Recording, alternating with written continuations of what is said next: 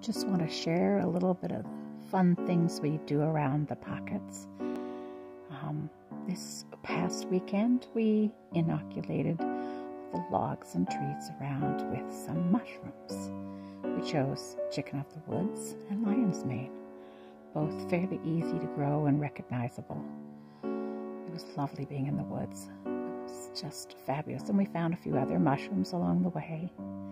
We tried live trees, dead branches, logs in the bushes, east side, west side, north side, drilled little holes in and put the plugs in.